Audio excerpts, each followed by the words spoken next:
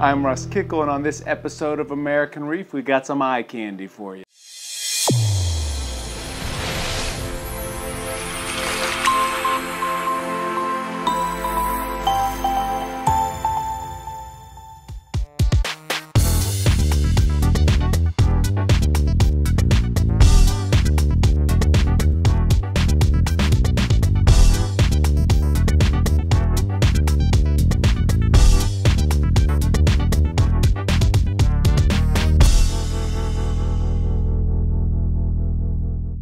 So what do I mean by some eye candy?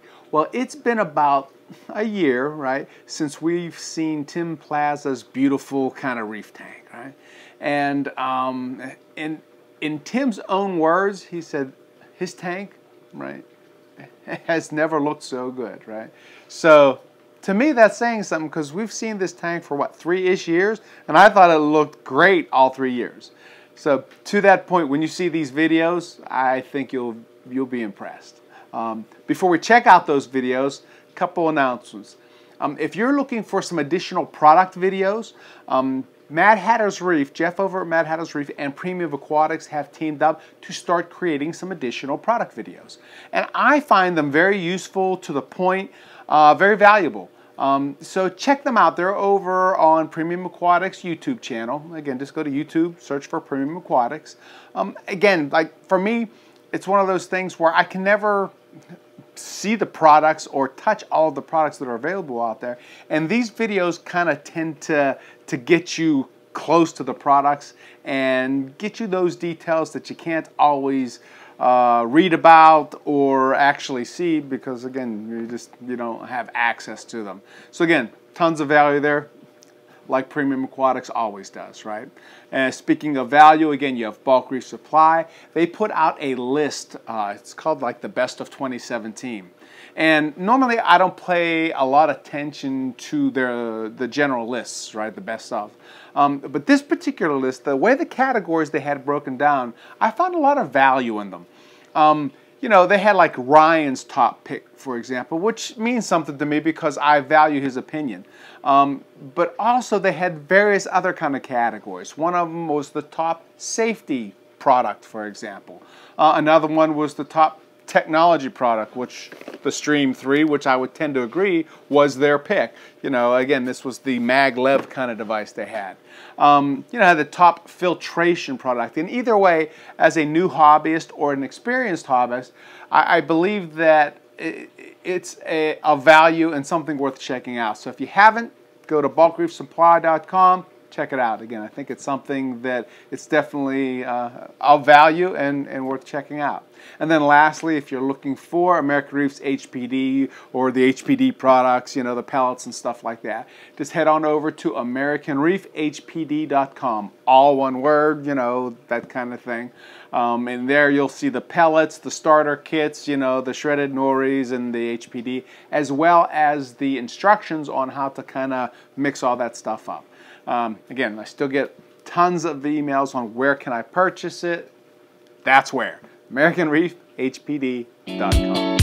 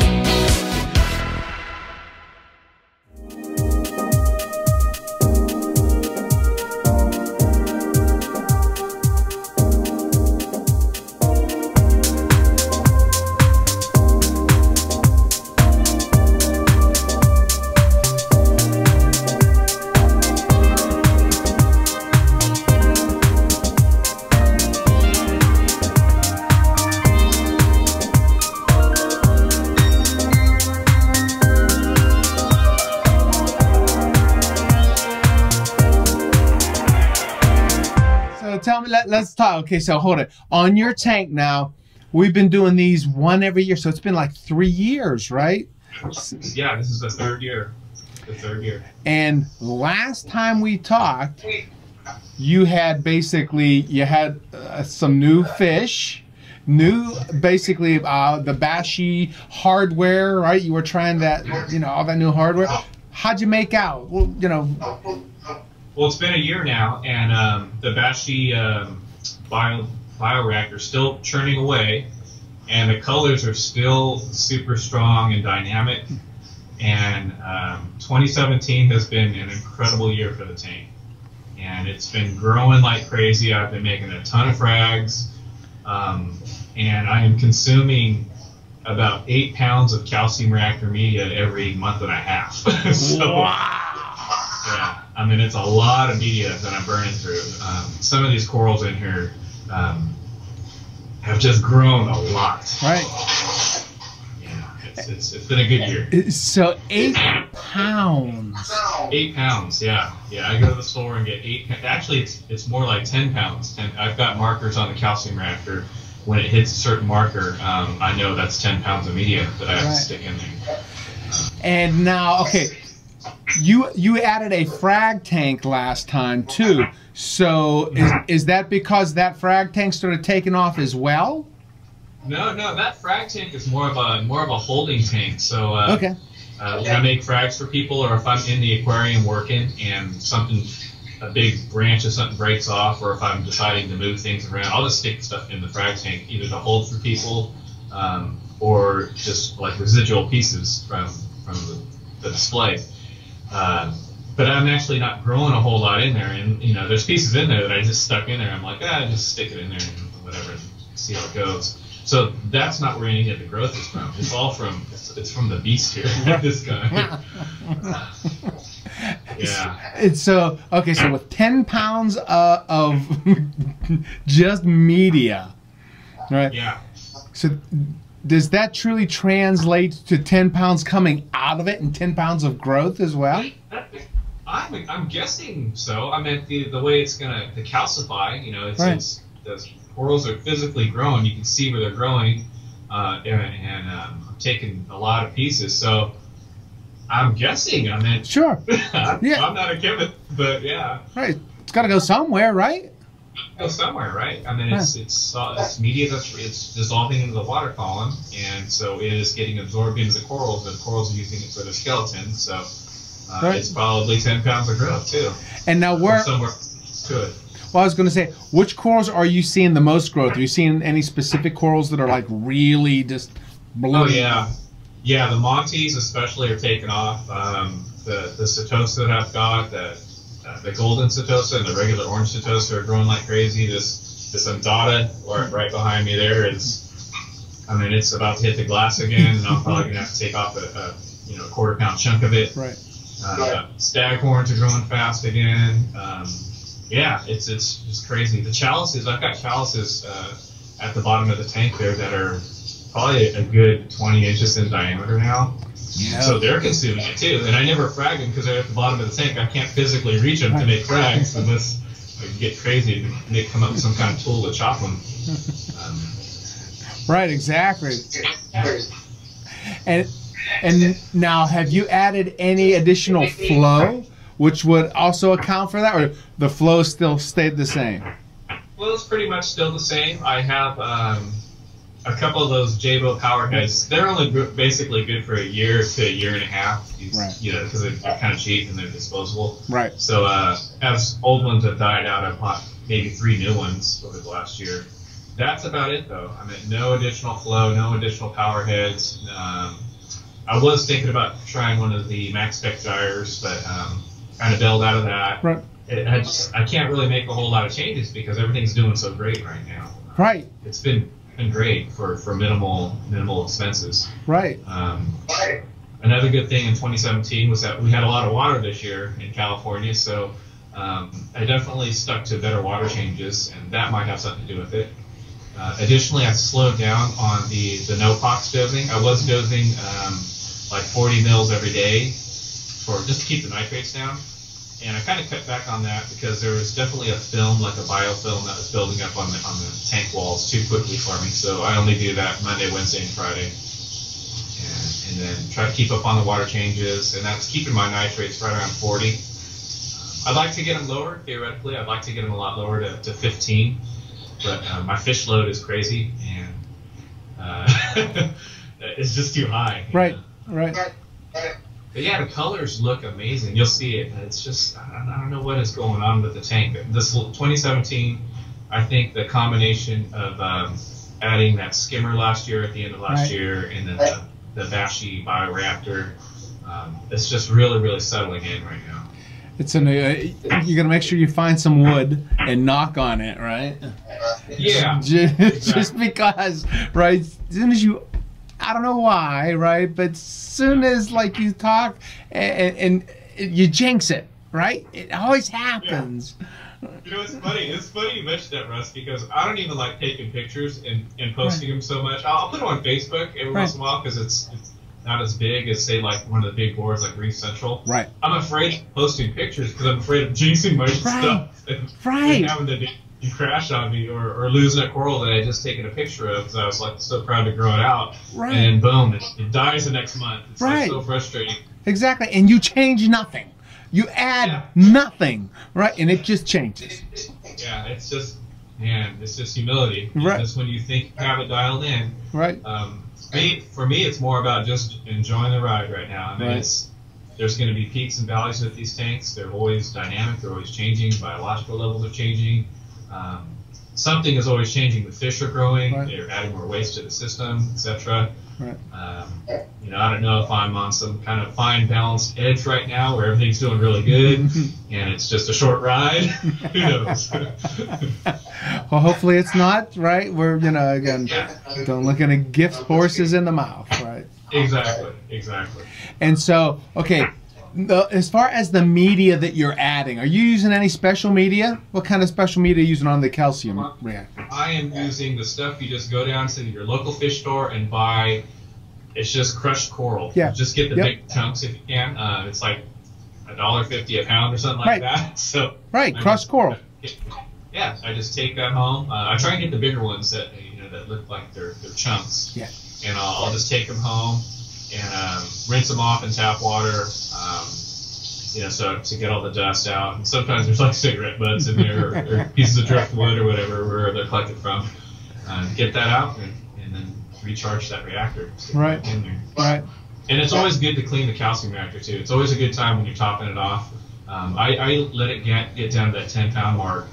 And I know when it does that I've got, it's going to take a couple hours to do that. I know, it's such a pain. Yeah. But I mean, doing that once every 2 months, I'm fine with that. It's like, because to me, it's like that calcium reactor is like the heart. It's like the heart of the system, that and the skimmer.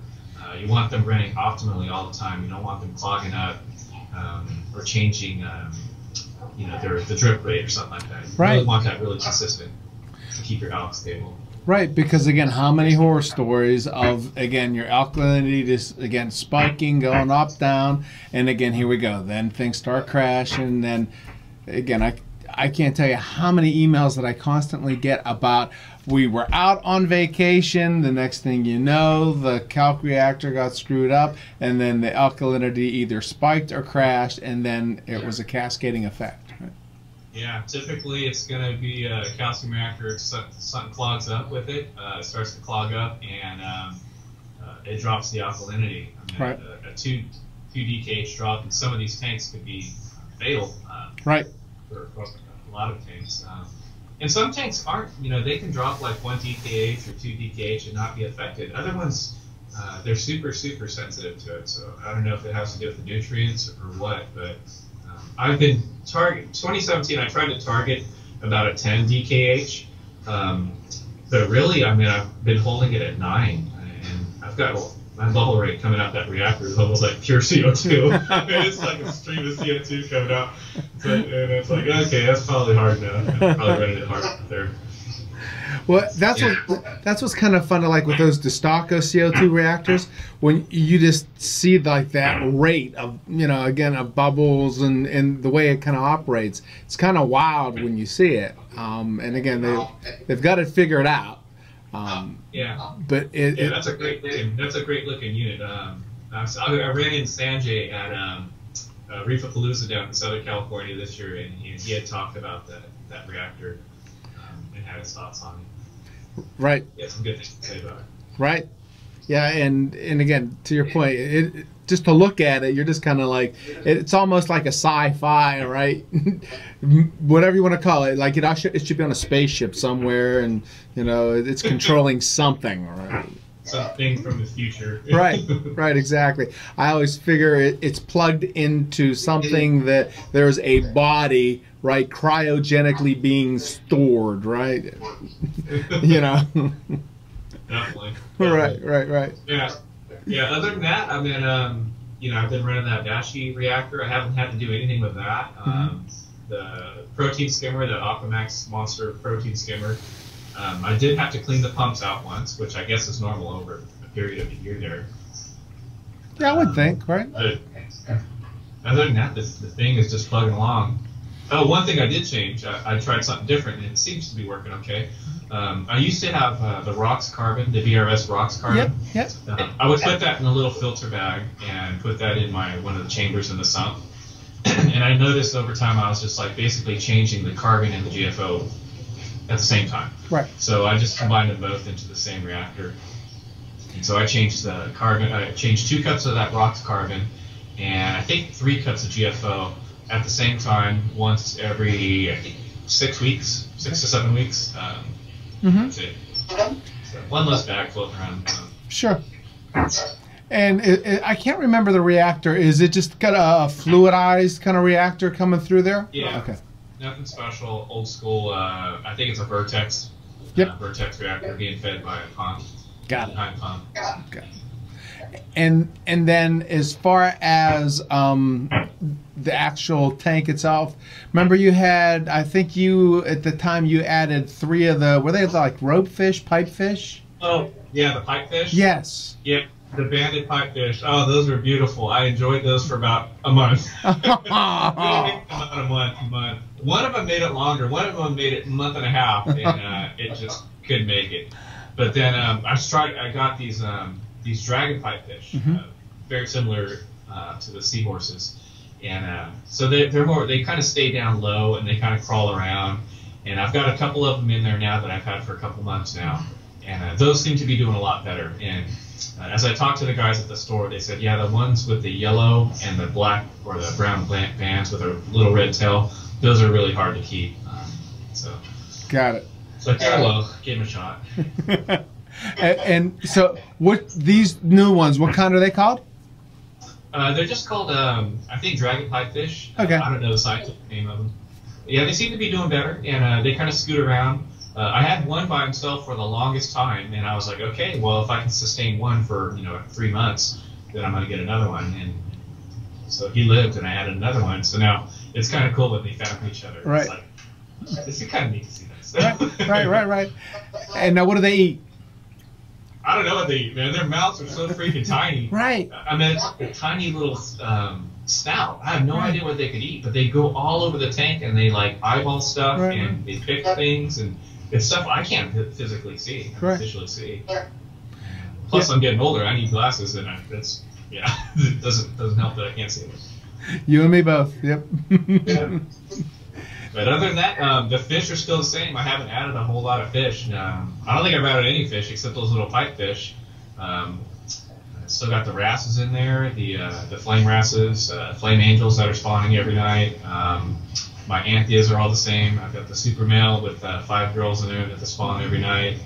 And all the tangs, they're still the same tangs. Yes. Another year of those guys. I love Just it. getting... And you haven't lost any, right? No, thank goodness. Good deal there.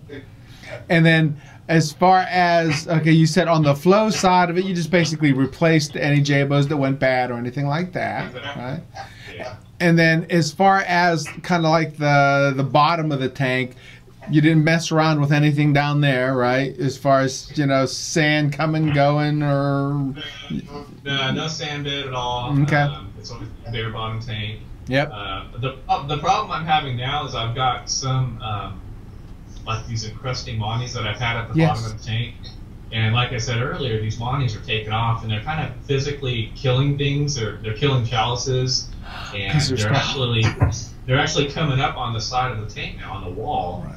And my plastic scraper is not strong enough to knock them off. So I've got to come up with a way to scrape these Montes off my acrylic without jacking my acrylic up, because they are coming up fast. And they're really colorful. They're like these rainbow Montes that everyone wants. And to me, it's like a pest. It's like, man, this thing is growing so fast. It's a nuisance. Right, and what do you do? Because, I mean, think about it. Like, I know a lot of people will put like Zoes down there, right? But Zoes won't compete with the Montes. Montes will beat the Zoes, right? I've tried to kill these guys by putting acros down there, right? Like frags and stuff of extra pieces that I have. I'll put them down there, hoping that they will kill it back, and that Monte just takes them over and kills them. Right. I've tried, this golden pavona albiensis. Put that down there. I'm like, okay, you're strong, man. Take this Monte out or slow it down. And it's like encrusted over it. Right. I tried a Scully that I've had for a long time. I was hoping the Scully, because it's like a soft tissue LPS. Right. Thinking, okay, it's got stingers. Maybe it's going to sweep out and kill it. Nope. Right. This right. rainbow Monte that I've had for a while is just, man, nothing stops it. Right. Okay.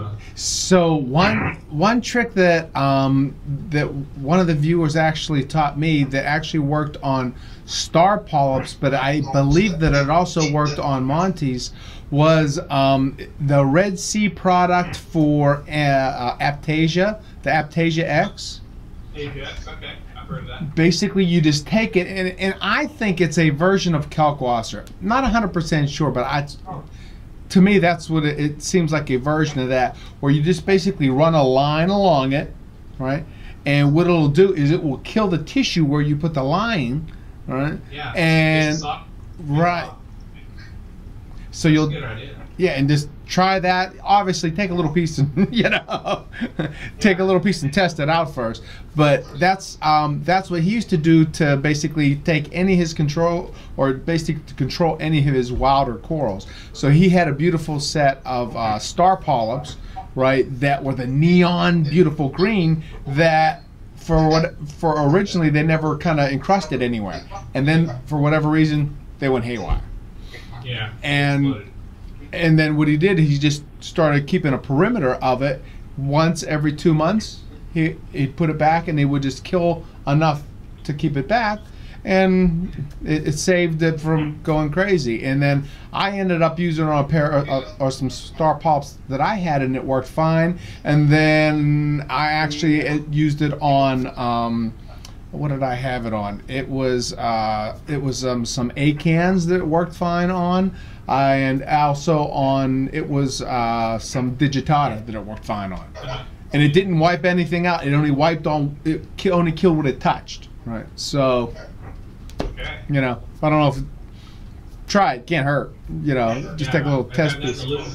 It's just these Montes are at the weird angle of the tank. It's really hard to get to them, but I'll figure something out. I've just been lazy and not doing anything. Julian Sprung's that the feeder stick thing. Yeah. So you take the Aptasia X and you suck it up, and it gives you, that's cord. Right. Well, yeah, it gives you enough length to take as much as you need, or as little, but it gives you that length that you can kind of again. So I'm guessing all they're going to have to do is just turn off all the flow in the tank, so everything's stagnant, and just kind of like go down there and chemically kill the exactly. You just put it on there and you let it set for like 30 minutes to 45 minutes. Pop the power on, and then you get pretty much instant results. Meaning that within an hour you see it dies away. All right. Yeah. Yeah, this stuff is invasive. It's really pretty. Don't get me wrong. I don't hate it, but I hate that I've gotten just negligent about taking care of it. So now I'm paying the price. This is one of those things. If you don't stay on top of your tank, things will get out of control. So. I have the same thing on the one tank that I've got. I've got that. Again, it's a purple Monte that it grows up. And encrusting stuff. yes, yeah. And at first, or is it a cap? Is it a Capricornus? Yeah. Or is it more? no, yeah, it's the cap. And at first, I blew current underneath it so it would come up, right, and start encrusting it. And my goal was to have shelves on basically growing up the side of the tank. And I thought, hey, that'd be really cool.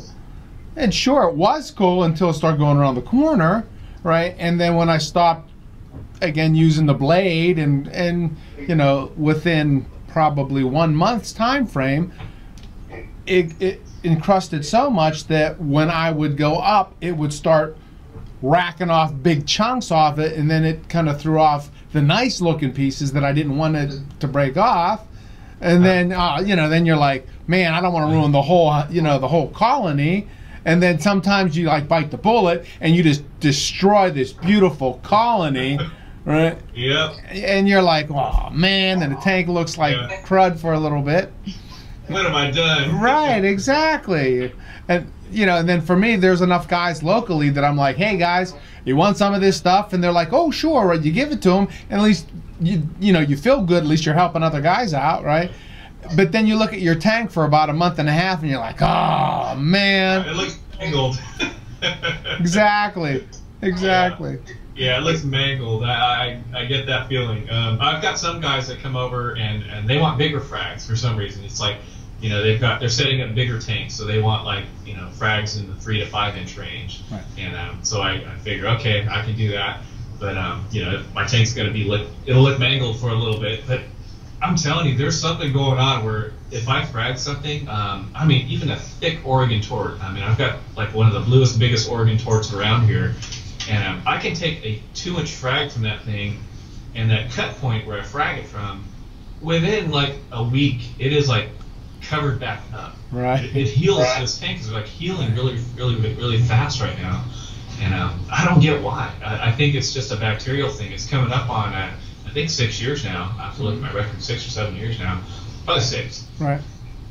Maybe the bacteria is like at that level where it's totally balanced out. Maybe it's that Bashi bioreactor that's helping with the bacteria also.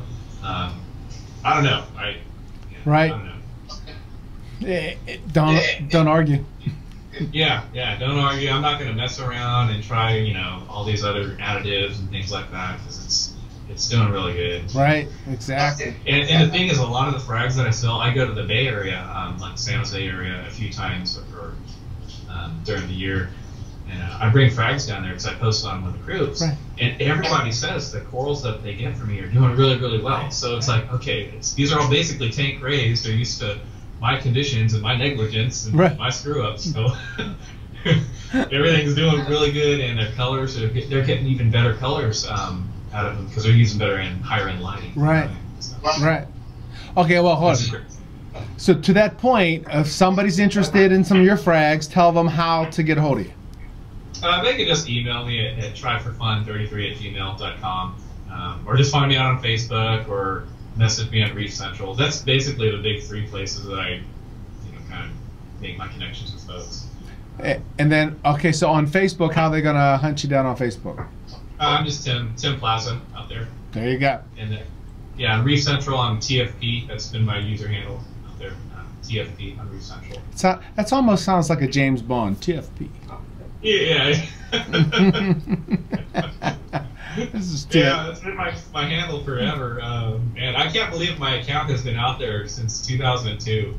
It's kind of scary to look back and see how far the hobby has evolved and how far it's come, and the technology, the tech, and the success rates that we're having now with these corals. It's really neat. Right. Well, at the same time, I always say, you know what? If it was easy, if it was a simple hobby to be in, everybody would have tanks that are filled up with corals that are foot long in diameter or whatever, and spawning. I mean, it doesn't happen. It's just you don't see it too often because it's a difficult hobby. There's always something that can go wrong. Right. Speaking of which, how about those videos that Bulk Reef is putting out, like the what is it, Bulk Reef Investigates or BRS Investigates? Have you been watching those? I catch those every once in a while, yeah. Man, do I love them things. I mean, they take every aspect, right, and rather than kind of do the guesswork and all that stuff, right, especially on the high-tech kind of stuff that, you know, mere mortals with like normal budgets don't have like the, you know, the resources to kind of test, right? And you know, and to your point about, again, that high-tech, right, and how things have changed, right, and they'll take and prove and disprove and stuff like that. I just love that stuff. Yeah, it's amazing the technology that's out there and the techniques now. You know, for some reason, Europe. I've always thought Europe has always been ahead of us, right, as far as the hobby goes, and you always see the newer, more innovative products that come out of Europe for some reason. They're just more resourceful, or they put a lot more research into it, or what. I don't know what it is, but right. I've always been impressed with the European tanks. And, right. You see big tanks and you see big corals in them too, so it's like, dang, that is, whatever you guys are doing is working. Right. And they really push the envelope with a lot of the things. It's really neat to see that. Well, and it's funny because I know spending a lot of time with Mike Paletta, right? He'll, you know, those guys will spend a lot of time over there, and one of the things that you constantly hear back is the patience, right? And to your point, the patience which leads to these bacteria cultures of, you know, like you'll hear the whole cycling of systems for like a year or 2 years, you know, before, you know, they start doing things, right? Which is really interesting. Which is actually kind of a little bit different than like the bulk reef guys, right? Like some of the things that they're doing. You see how like what the latest thing that they're testing is, don't worry about water changes, right? Yeah. They're saying, hey, forget water changes, right? With the technology being so, again, efficient, that, you know, and we'll say the way that you can use Triton to test, and with, again, all of the efficient kind of hardware to strip things out anyway and to add things in, why not try not doing it, right? Because if you can measure it, then you know what to add, what not to add, and so you can be exact. And like everything else, they're early in their testing, but I'm like, holy cow, like that's totally different than you've taught or been taught, right? Right, over the years, right. We've been grown up or raised to think a certain way. Right. And so them pushing the envelope there is incredible. Right. I mean, elements are one thing, but honestly, I think a lot of those tanks that you see the Triton method being used on, they don't have a heavy fish lift. I've never seen a Triton tank that's chock full of fish. Right. So I think as far as like a coral perspective, with stony corals and elements and trace elements and etc., things like that, I think it's possible to pull that off without water changes long term. But I think if you have a lot of fish, I don't know how you get rid of ammonia. Right. Fish excrete. I mean, these fish, I feed them your stuff all the time, and man, they poop, and you know, there's a lot of waste that breaks down that's happening. It's like, well, there's no elements involved in that. That's like ammonia, nitrite, and then nitrate. So water changes and Cato, I guess, will pull that out. Right. Replace that. Well, and it's funny because to your point, how opposite is that compared to kind of the European ways, right? Right. Yeah. As far as, again, the you know, the refugiums, these massive kind of systems that are, you know, like when you see some of the refugiums that are out there that are like, I don't want to say as big as my living room, but, you know, huge systems to do nutrient export, right? And to do water changes, right? And to do, you know, a lot of that. And to your point, like when Mike, we put a video out probably, I don't know, month ago or something like that. He had that one Elos tank. He gave up on the Triton system because he couldn't get his acros to basically thrive in any way, shape, or form. And then when he would talk to, you know, his, we'll call it counterparts over, you know, in Germany, etc., they all had the same kind of we'll say experiences, and they basically put it back to starting it off with live rock.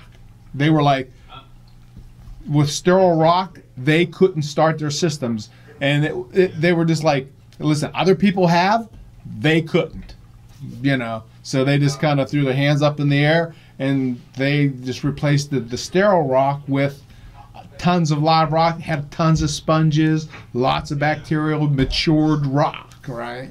And drop Triton, just pull Triton straight out of the mix, right? And yeah, your mileage may vary. I mean, it does sound good in a way, but I think it will only work in certain situations. Right. I don't know. Right. Or if you're going to go dead rock route, like when I set up this guy here, it was all dead rock from Marco Rocks, right, or VRS, you know, just dead rock. Right. And so, you know, it probably did take a total of a year before I could grow SPS. I mentioned that before. At least a year before I could grow SPS, and then so now it's probably hitting that stride, you know, 4 or 5 years in, right, where everything's coated, and the dead rock is basically live now, coated with bacteria. Right. And I've got crazy sponges in there too. There's like yellow and black sponge that's all over the tank. It's like, man, in the dark areas. So it just takes that time to develop it, right? Yeah. And maybe for all I know, maybe that sponge is actually helping with the fish waste too. I don't know a whole lot about sponge, so I know it does like some filtration of the water. So maybe it's helping with the nitrates in the fish. I don't know. Yeah, again, if talking with Mike and those guys, they truly believe that that's an indicator, right, that things are right. Again, it's like balance. Yeah. Right. Balance. Exactly. When you see rock that has that sponge growth, that the sponges are growing, it's kind of like that's a sign of saying, okay, whether it's the bacteria wise or just in general with that kind of balance, right? Yeah, things are right. Now things are at least okay to start growing again acropora. Yeah, I agree. The sponge does something. I'm not sure what it does, but it's doing something in there. Yeah, but fish don't. It's weird. I thought the tanks might kind of pick at it or whatever, but no, they don't mess with it. Right. I got little angels in there. They don't seem to mess with it either. I'm sure if I threw an emperor angelfish in there, he would decimate it though. Probably eat all my zoas too. Right. Okay, so 2017's been the banner year for the tank, right? Yeah. And you haven't changed any lights, right? Or anything like that. Yeah, I'm due to change my VHOs out. Right. I need to get some new VHO bulbs. And that's it. I'm still running those cheap Ocean Revives. I did increase the intensity on them. I finally got them up to, I think I'm running them at 100% blue versus like 85. I kind of ramp them up a little bit. And I figured, you know, they're probably losing some intensity and some of the spectral a little bit. Mm-hmm. So I'm just running at 100% now, a little bit longer. Sure. That might be helping too, but I only just started doing that maybe 2 months ago, so that wouldn't explain how everything else has been so well. Right. Yeah, I don't know what happened. 2017 has been a blessing of a year for me here with the aquarium. I think it could be also is that I didn't really do a whole lot with it. I wasn't in there a whole lot. I didn't have my hands in the tank. Right. So, I just kind of enjoyed it. See, I am a huge believer of keeping your hands out of that tank. I just, you know, to me, your hands touch things, right? And I don't care how good you think they're clean, the soap and stuff like that.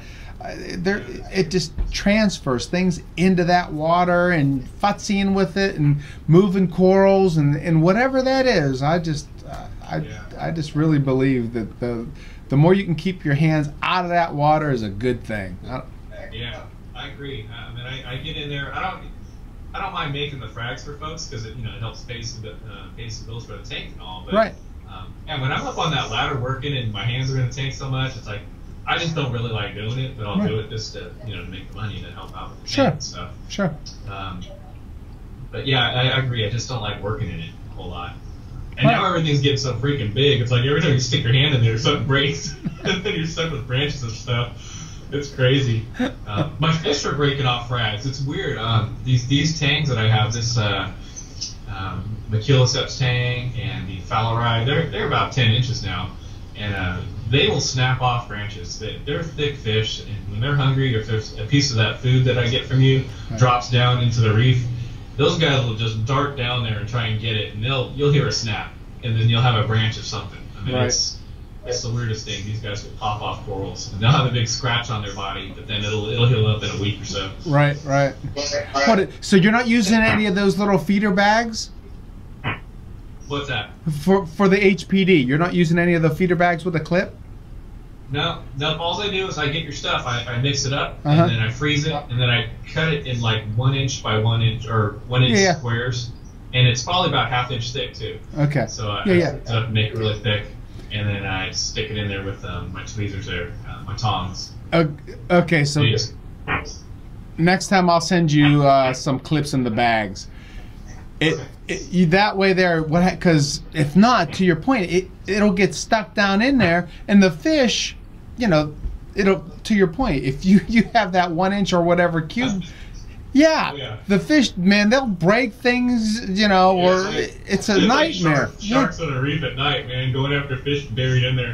Yeah. I've got these, again, they're just little feeding bag kind of things. You drop it in there, and then that way they'll pick at it all day, so to speak, and it'll prevent the breaking of and all that sort of stuff. So, yeah. It'll be interesting to see how that works out with these tangs, man. These guys are big, and these tangs actually have teeth. You should see this Phalarai, man. When he is eating that food, it's like Jaws. A second set of teeth, a second row of teeth come out to get the food. It's hilarious. Do they really? Yeah.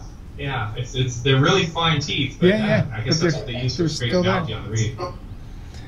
That's wild, because I know, like, for most of the tangs that I feed there, I never see any teeth whatsoever, right? Yeah, it's a fine row. I didn't even notice. My wife, I was out of town, she was taking care of the tank, and she said, "Hey, your tangs have teeth." And I'm like, "What are you talking about?" She goes, "Yeah, when you feed them, next time you feed them, watch them, and you'll see this row of teeth come out when they're eating." And it's like true. I was like, "Wow."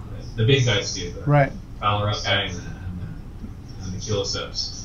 That's wild. It's pretty wild, yeah. It's cool. See, that's one of the reasons I kind of like that food so much, right? Because it's so palatable, right? It allows them to take that chunk and they eat, and it gets in their bellies. Yeah. That's honestly, that is probably the best food. I mean, benefit and cost benefit wise too. Yeah. It can last a long time. Yeah. Heck yeah.